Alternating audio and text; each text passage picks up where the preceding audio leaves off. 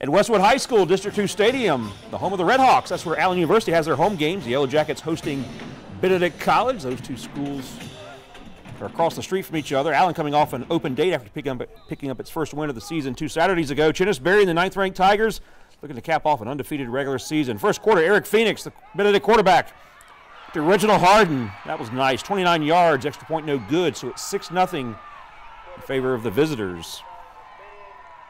Next drive, Phoenix on the option, keeps it, pitches it to reigning SIAC Special Teams Player of the Week, Kendall Norman. He's out of Dorman High School in Spartanburg. Another Tiger touchdown. That's a 2-point conversion. No good. So it's 12-0 Benedict. Next drive, Allen gets on the board. Daniel Plummer to Jaden Horace. And this one will go 76 yards, a home run from the home team.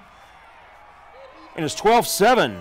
Allen down a score. Now the Yellow Jackets will get an interception and have it at Benedict's 14-yard line, but Benedict, the Tigers, they come out with a big interception. That is Dedrick Starks, the sophomore out of Irmo High School and the former Yellow Jacket, facing the Yellow Jackets on this day.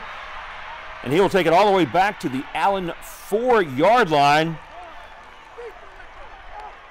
2 plays later, Jalen Taylor scores from a yard out.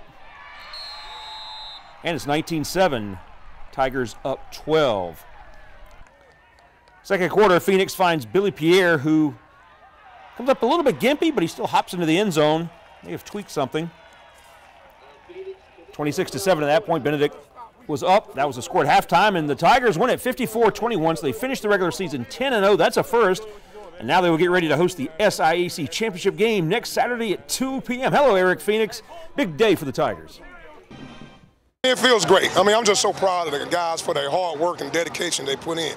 It's not easy being 10-0, you know. So ultimately, at the end of the day, we're just grateful that the young men have bought into our processes, and that's chop wood, carry water, just fall in love with the process of being great. It's the journey that we fall in love with, not the end goal. It's the journey. It's a blessing. Like we knew this. We knew the day was coming. We worked hard in the off season.